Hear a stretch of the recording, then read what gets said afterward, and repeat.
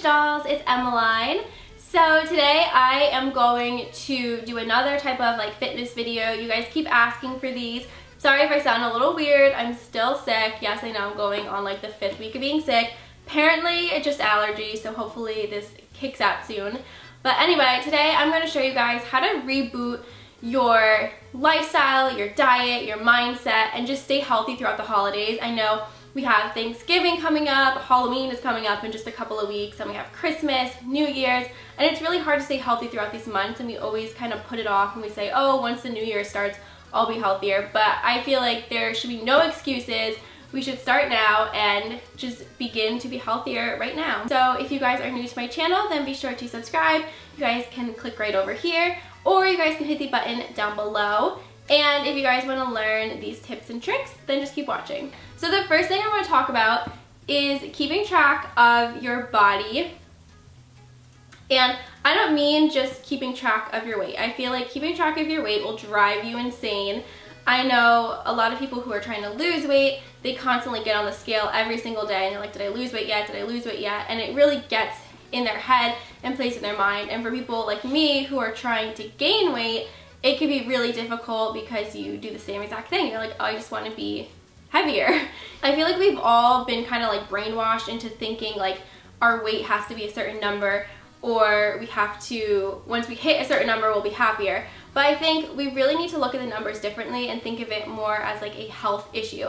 So you want to make sure that you're at a healthy weight for your actual health, and it goes along with your mental health. This is actually Mental Health Awareness Week while I'm filming this, probably not the week that I'm uploading this, but yeah, so I think it's really important. They go hand in hand, and I know with having anxiety, if you're a healthy weight and you have healthy bone mass, muscle mass, all that kind of stuff, it really does like all just go together. So I'm gonna get into that.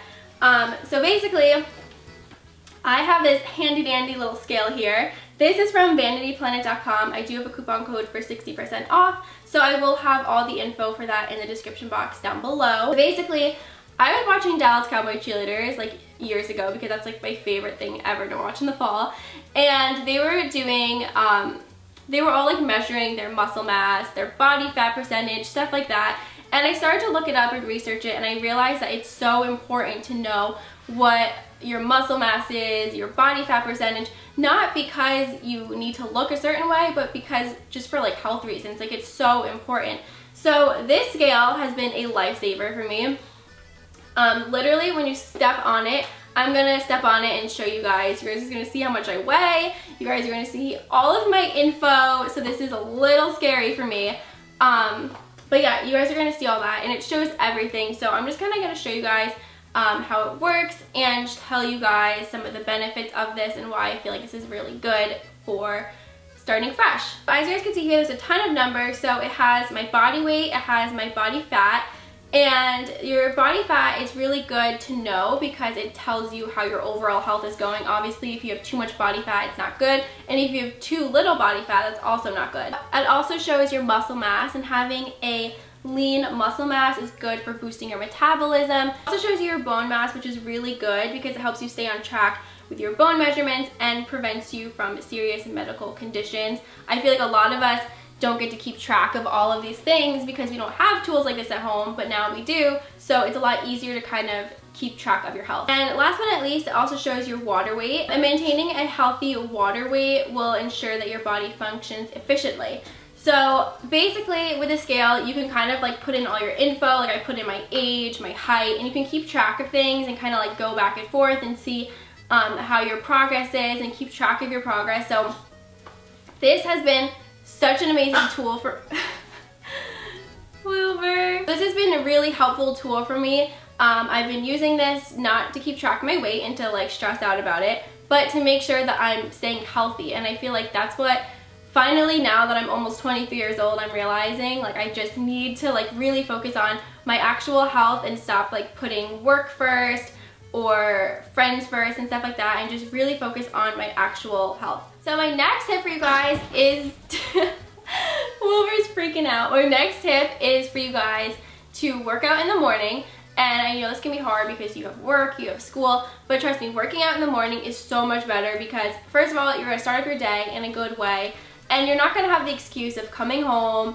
late and being like, oh, I'm too tired to go to the gym, I'm too tired to work out. You're already gonna have it over with, so it's just easier just to get it over with first thing in the morning. So I know with the holidays comes a ton of holiday parties, and a lot of people tend to overindulge. We say, oh, at this party, I'll just eat whatever I want because why not?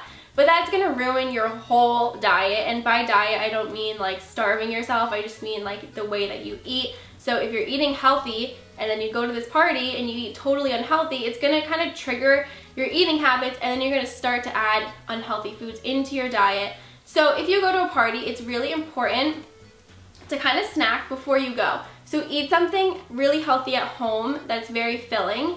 That way when you go to the party, you're not starving and you're eating with your eyes and just shoving everything into your mouth. My next tip for the holidays, for staying fit around the holidays, is to keep protein bars in your bag, because a lot of times I will crave something like a donut or just something like terrible for me.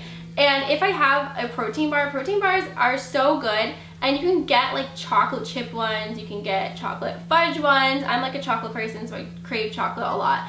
So instead of eating a donut, you can just eat a protein bar. You're gonna feel a lot better after eating a protein bar. You're gonna actually get energy from it, and you're not gonna feel sluggish afterwards. So my next tip is to have a fitness plan. And don't just say, I'm gonna go to the gym 3 times a week.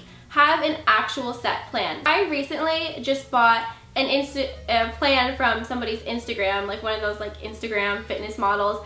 So I bought one of her plans and I love it. I feel like it actually keeps me going to the gym because I feel like I have to stay along with the plan, and they always start you off very easy and then they kind of increase it. So I think if you guys want to invest in like a fitness plan, you guys should definitely do something like that, because it's going to keep you on track. You're not going to be guessing and like trying to figure out what workouts you should do. It's basically somebody telling you what to do. My next tip is to stay hydrated. And I know people say this all the time, but hydration is so important. I actually have a story about this.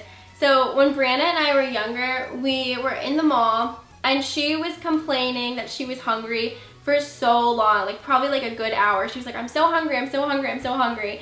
And then we get to the food court and she starts drinking and she's like, oh wait a minute, I was just thirsty, and she like wasn't hungry anymore. So a lot of people do that. They kind of think that they're really hungry, but they're actually just dehydrated and need water. So I'm not saying don't eat if you feel hungry, obviously eat, but make sure you're staying hydrated because it's gonna keep you feeling a little fuller. My last tip or piece of advice is to not deprive yourself fully.